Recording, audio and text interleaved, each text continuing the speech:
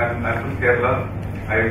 I got admission in this prestigious institute called NIT. That was after my 12th in 1991.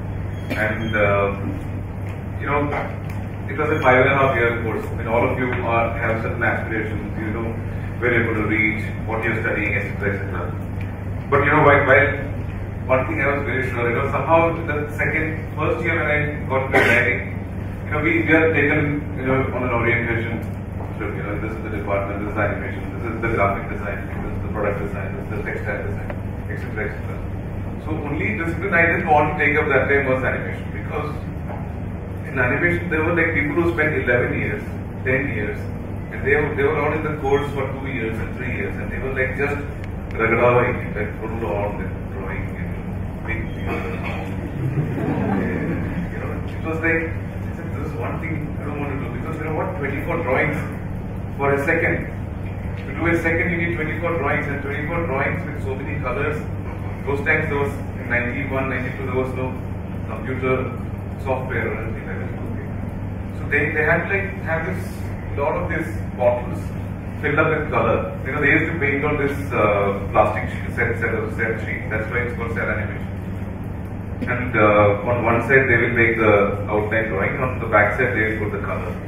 They had to like, for eyebrow, there's one big bottle eyebrow, eyelash, there's a skin brown, there's a lip pink.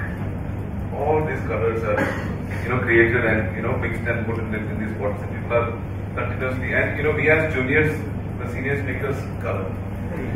So we had to do these nights and nights of painting flat, that looks flat and has to be painted flat. So gone to hell, and I said, this is the last thing I'm going to take up. And finally in the 4th year, somehow, you know, I was the only, you know, unlike today's times where people want to take up animation, that I was the only student in animation. Out of the 30 student batch from all over the country, one person in animation. So I finished animation. Now what to do? Because when I got into the industry, there was no jobs available. The scenario was pretty bad. You know, the animation was in such a bottom field then. Yeah, it passed out in 97.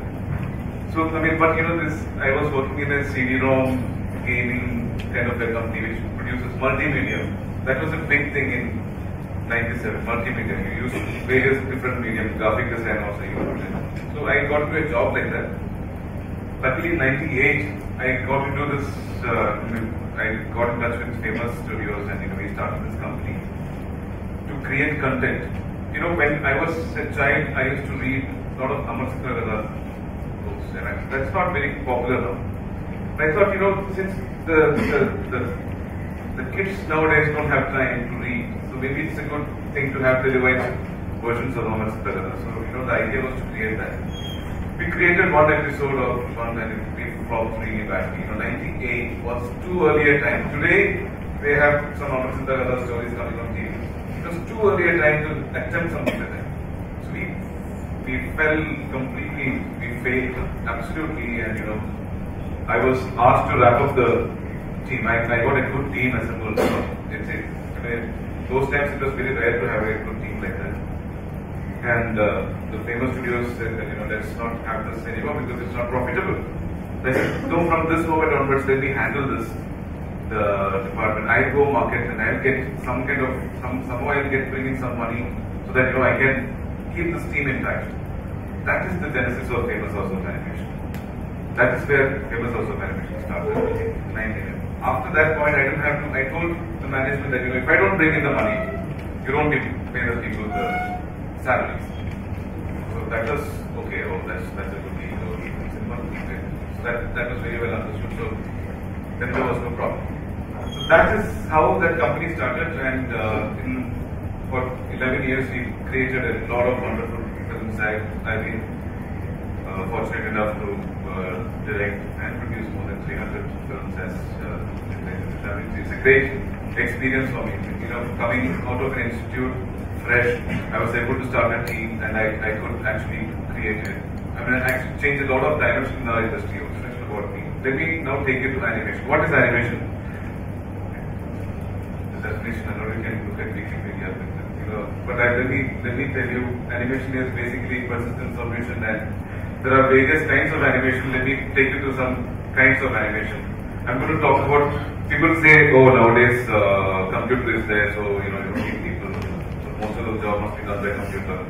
But it's wrong. I mean, even till date, the hand-drawn animation is still very much on, and we do it. That is 24 drawings to 25 drawings per second is a done thing. It's not an alien history. It's still happening. So let me show you what is 2D animation. So it's basically hand-drawn animation, various types. I am going to show you a few films which we have produced through time, and you'll be able to understand what is 2D animation. Can we have the lights on, please?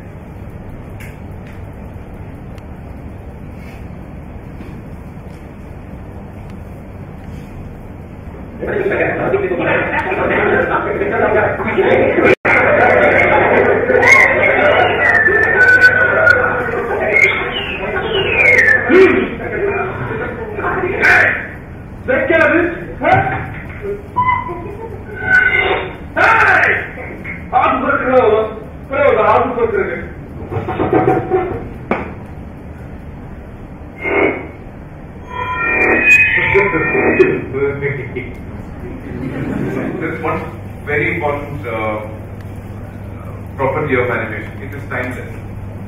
I mean, Tom and Jerry is today 75 years old, and it appeals to people as much as it used to appeal then. So most of the time when you're creating a campaign with an animated character, you know that he's going to live long. It's not like a real person who has a lot of attributes of what is he going to do, whether he's going up, down, everything is, when you associate a real person like, say, Dhoni, for that matter, with a brand, then you need to be very careful of how he is going, whether his career is going up, so every brand will get the highs. When he is going down, everyone wants to disassociate with that person. But in an animated character, he doesn't go through ups and downs, and he doesn't belong to a class, he doesn't belong to a community or anything like that. So it makes it, and it's going to be everlasting. You can keep adding attributes to the character and things like that. So animation as a medium is timeless. So when we create content in animation, if it is entertaining the kids today, it's going to entertain the kids after 50 years also. That is the kind of longevity that the programs, the content that you use animation has. It just lasts forever. The difference, why all our films, even in the montage you must have seen, all the films that we create look different. See, we believe that because we work in the ad industry, we believe that every communication objective is different. Every client's requirements are different. So we need to tailor-make that story, and that form has to be evolved. Because I'm a design student, I use design process in my company as a philosophy. And we follow it very meticulously. The research, the analysis, the synthesis, all those stages are very meticulously followed, and it's almost ingrained into the culture. So when we get an ad, it's not like they come with an idea and we do it. We don't make it. We actually go to them with a lot of options, and we kind of recommend that this is the option that will work for you. And that's how we made a lot of brand successes in the past. And that has also helped us come up with new media that is combining live action, animation, stop motion with 2D, stop motion with 3D. All kind of combinations are possible when you are creating a solution that is a design solution that is going to work for a brand. I'm going so fast because I think we are running out of time. We have doubts, we will elaborate it later. But I'm going to show you this film that really changed. Usha Sewing Machine was a well-known household name 20 years back, okay? But 20 years they didn't advertise, so they wanted to come back to the market. And they were importing these machines from Japan. They're really good machines, but they only cost 50,000 rupees is the average cost of the machine. We created this film for them using stop motion animation and live action combination. And I'll tell you what happened in the business. They were selling 30,000 units a year before this ad was created. Once the ad was created, with just this ad as a sole communication marketing tool, they were able to sell 1,20,000 units a year. And for the last 3 years, they are at that average, which is like three times when you're making 50 crores and you're making 200 crores. So that's the difference in a span of 1 year. That is the power of advertising and marketing. I mean, it is obviously changing the canvas, and it's also changing the medium wise also. It is evolving constantly. But this is the power of the medium. I'm not talking in terms of money, but it's bringing in behavioral change. It's bringing in behavioral and change in the society. So the power is immense. How you use it is very important. So this is advertising. So there is no harm. It's helping a brand who is paying for it improve their business. I'm going to play this one. Yeah.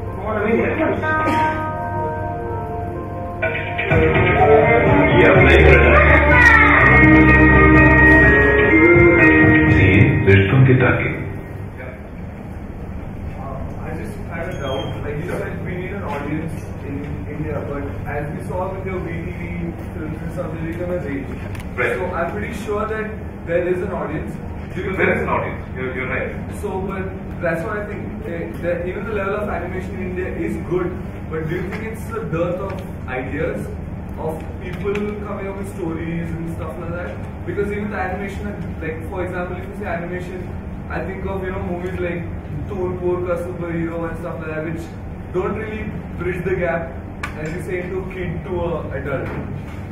So do you think it's ideas, or do you think audience also has to mature into? It's both, yeah. See, you're absolutely bang on when you're saying it's the stories. We don't have good story writing in this animation area. It's mostly people tend to think live action and then they translate it into animation, which becomes slightly odd, because it's like you're writing in Spanish, you're reading it in Hindi. So it's that kind of a big jump happens in the language. If you have to write an original for animation. So we are actually suffering there. That's the number one thing which we are actually working on, developing a lot of writing skills. We are bringing in a lot of experts from outside, trying to hold workshops with interested writers, and trying to develop that. That is the number one area we are suffering. Secondly, I think there has to be constant penetration of good content, animation content with the audience. What we are seeing is, we go by a kind of market, Hanuman work. So there are some 100 goddesses and their relatives films are made. Bali,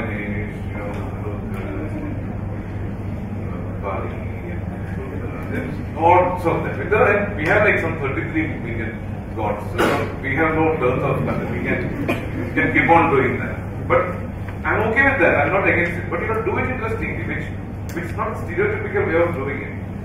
The problem is the feature film industry per se. It's actually guided and led by a very old school distribution mindset. Whatever if the Yashraj makes it to be good, Yashraj, whatever decision they make it to be good. So if he makes it story with dogs, it should work. But the fact is that they don't know that animation medium has to be understood by the filmmaker himself. Spielberg in DreamWorks, he doesn't direct animation films. It's his company, and it's not like he's not a good director. He's also a okay director. So when the Roadside Romeo and those kind of films actually become different in the distribution, those distributors are like putting in their money behind their Yashraj. So when they're saying, alright, it's flop. Now, when Eeksaurus comes in, and Suresh comes in, doesn't matter. Yashraj is big. That's what they'll say. Now, what are you coming to us with a proposal? So there's no way it's going to work out. It's going to take time. TV is a better way. So we are thinking, we should try and go TV. put more TV content, make it more. But you know, again, TV, when you go to the place, there's no audience. We can't put it in the Star Plus. Go to Pogo. So we have shown our way there only. So then it becomes automatically becomes children's content. Simpsons can't really happen in India, right? I mean, we have such wild characters walking around the streets. The other problem is, not Hindi films are animation themselves. So, you know, there is no requirement that they feel that, you know, they need animation as a children. Because look at Charlie Chaplin, China and all those kind of films. They're animation. It's just that there are actors in there, you know. So, when I'm saying that there is, we can get writers from there, you know, they kind of starstruck in that sense. So even when I'm proposing for our action film, we are doing a very dark action film in animation. They say, we can go to distributor and say, you should use Akshay Kumar. And Akshay Kumar doesn't have good voice also. I mean, it's a good thing, but you know, we need good voice actors. When Eddie Murphy or Angelina Jolie gives voices in Shrek, you are not hearing them. But you know, our actors,